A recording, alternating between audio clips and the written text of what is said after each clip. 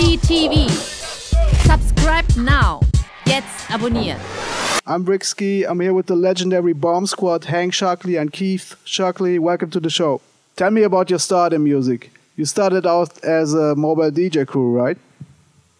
Yeah, we started as a mobile DJ crew back in the 70s.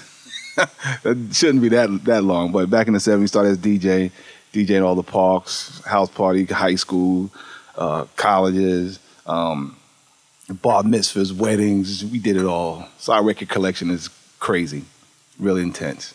To check out the radio, gotta check out the radio, got to check out the radio, gotta check out the radio, got to check out the radio. Keep on, you don't stop. Ring the bell for the time. Spectrum City was the name of the crew. First it was me and my brother Hank, and then he found Chuck.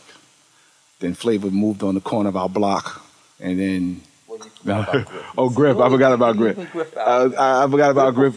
Griff before Chuck, and me and Griff was known as the KGs.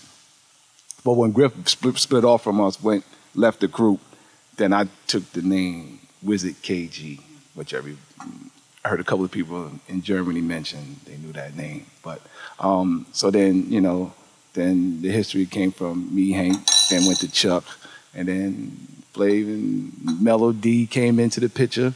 Then we had these other kids, Butch Cassidy and Sundance Kid. There was another MC crew. And we just did a lot of local stuff. And from there, from BAU, Delphi University radio station, and that's when it started to get crazy. You're playing a lot of DJ gigs lately. What was your motivation to go back into that? It was Hank's motivation. Hank's been dabbling in the dubstep world for a while. And then when he came back to me and said, like, yo, man, we can go out and do these things and, try to set up the Bomb Squad. And I said, yo, man, that's hot. Let's just go. I'm like a chameleon when it comes to music. Anything I think is good and different, I adapt to it real well. So when Hank started hitting me off with some of the music and how it was going, I was like, yo, this is the next step, the new future. And then he came up with all the extra stuff that's like, he had his vision. As always, he always have a vision for what we do. And I'm just like the engine to make it rock. It's good. I've heard that a lot of groups that you produced were actually put together, like bands like Son of Berserk, Kings of Pressure, or the Young Black Teenagers. Is that correct? And what was the reason for that? It's funny because, back in the days, groups, there wasn't many groups that were out there, and everybody wanted to be a solo artist. And one of the things that I'm not really big on, and me and Keith and Chuck, we always talk about this all the time, is the fact that, we wanted to bring the group back in situations. So we went out and basically enlisted groups. The groups that we did put together was like the Kings of Pressure. We put together leaders, and of course Son of Berserk. You named them right off there, and the Young Black Teenagers. And we was always dabbling in the group concept. And Public Enemy is a group that we put together as well. So when you look back, I think that the group identification in hip hop was important. And if you look now, one of the reasons why, to me, hip-hop is not as powerful as it is, it's not many groups anymore.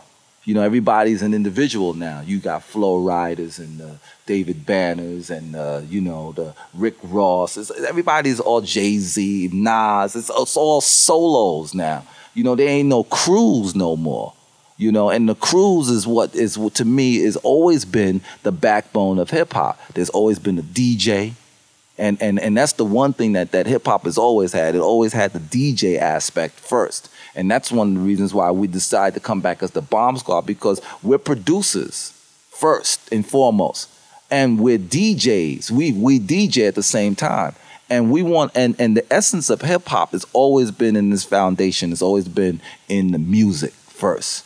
And people don't realize that the progression in hip hop, you know, everybody looks at the rapper and they go, oh, it's the rapper. Yo, the rapper was the third element that came onto the game. It was the DJ, then the dancers. And people don't realize that. And then with the dancers, it was the graph artists that came into the... Once that triad was already set, now comes the MC, all right, which is later became the rapper.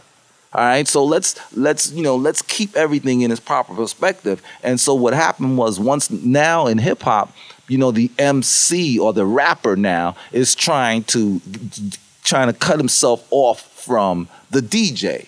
So now you go and see artists, man. You go see the groups now. Who's Kanye's DJ? Music that's being made now, that rap music, is not really hip hop. If you really want to call it, that's R&B. And nobody wants to call it what it really is. They'll do whatever. They have singing hooks, singing melodies. Now they even using the vocoder and singing throughout the entire record. Those guys, and they've created what is known as, I call it the class system. You know, what is the class system? I'm in the VIP, you ain't.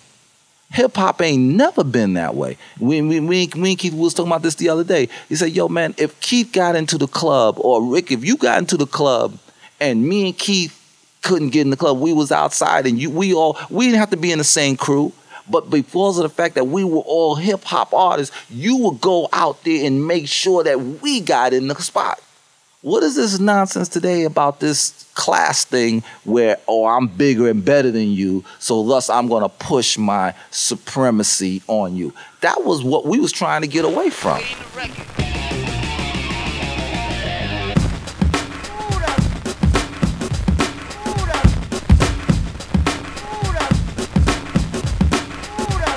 Here you go, y'all. Little by little, you know, we got the power, the knowledge, the movement still rock. A super song for the chorus flow. Feel the lows in your brain for the episode in which it's begun. It's #1, y'all. Brother Black. You as the Bomb Squad are really known for the noisy and hard beats. What made you want to ignore chords and harmonies and that kind of stuff? Stuff like you did on the It Takes a Nation of Millions to Hold Us Back album. I can get it. You can get that. All right. Well, you have to understand something. Everything back then was about us separating ourselves from the establishment. And back in the days, R&B had pretty melodies. R&B had nice chords. R&B had the big wet snares. All right. R&B was, R&B had singing all throughout its records. You know, hip hop, we wanted to be the anti that. So thus, we wanted to have, no melodies. We wanted to have dry beats instead of dry snares, instead of the wet snares. We wanted to have, ambience and noise and crackle and all that, hiss, and we want all that in the records because we want to make our records so far away from what you hear in R&B. So that was, and that was then. But now let's jettison to today. What we're doing now is we're moving away from the noisy, trying to make you aggressive, give you a migraine kind of vibration, because that's what you get with the music now anyway. When I listen to the rap today, I get a headache from that crap. So why I'm not going to make that known. Now I'm going to go back and make music that I think is more in harmony with what you feeling. So it's like everything is a difference, difference. Now the snares ain't dry, but they're big and wet and ambient now. Now the kick drum got a lot of reverb on them. Now we're moving into echo chambers and a lot of delays and things so that you can feel the vibration from another perspective. And that's where we're moving to now. Rick's PTV. Subscribe now. Jetzt abonnieren.